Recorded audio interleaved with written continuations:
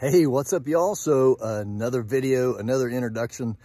I am not in Oklahoma anymore. But of course, I think most of the videos I've done have not been in Oklahoma. I just left home this morning and I am now south of Gillette, Wyoming. You can tell by the background, I am in some beautiful country. I am where I love to be, which is out west. So specifically, I am at the Sweetgrass something Basin. And I'm gonna have to redo this part because I can't remember the name of where I am. So, little backstory. As you know, we do a program called From Field to Table. Well, we also are attendees at different trade shows where we put our booths up for our long-range shooting schools and for our From Field to Table events. And earlier this year in January at the Dallas Safari Club, we had a husband and wife approach us that own where we are right now, and they do pheasant hunts, high-end pheasant hunts. This is a beautiful, beautiful place.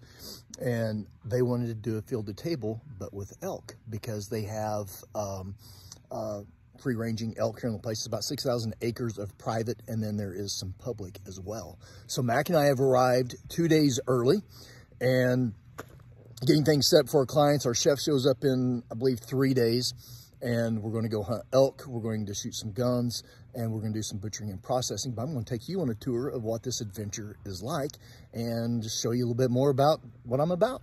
See you guys.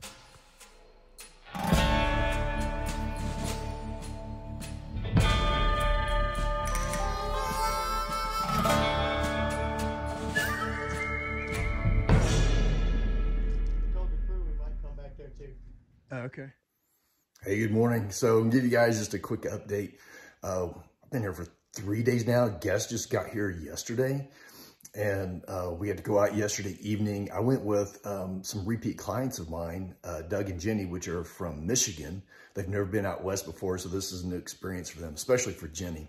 And we went and checked out some of the property, looking for cow elk. We didn't see anything. We saw some tons and tons of mule deer, including one really nice buck. I'll throw the footage in here of him so you can check him out. But anyway, it's about 4 o'clock in the morning. We're gonna go grab some grub real quick, and then we're gonna head out and see if we can get them on some cow elk.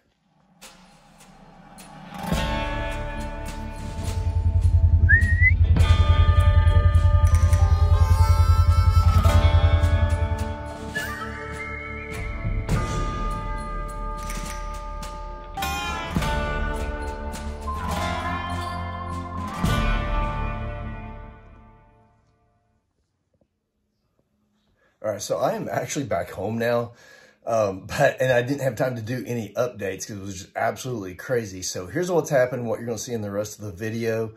We saw 0 elk, and to do a field to table to teach people how to butcher, process, and cook wild game, you have to have wild game. Fortunately, our outfitter, the landowners, knew another rancher that raised bison. And he had an old cow that didn't produce anymore that he was willing to sell to us. So we bought a cow bison. We went out to his property, we put it down, and then we brought it back. And what you're going to see next is that we skinned it. We taught the students how to butcher it. And then we did some processing and we cooked it and made some amazing meals. So I'm back home in Tulsa, Oklahoma.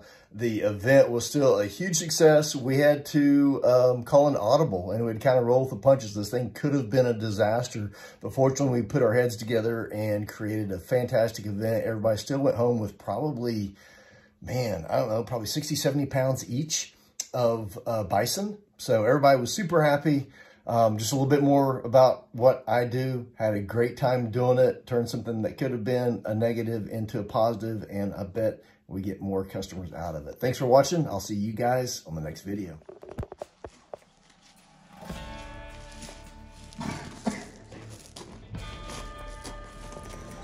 And we'll take this, and I'm just gonna cut this piece right here. You can see that seam back there, all the way in. And if you put your hand in there, it's still warm. It's still real well. So, and I'm gonna need somebody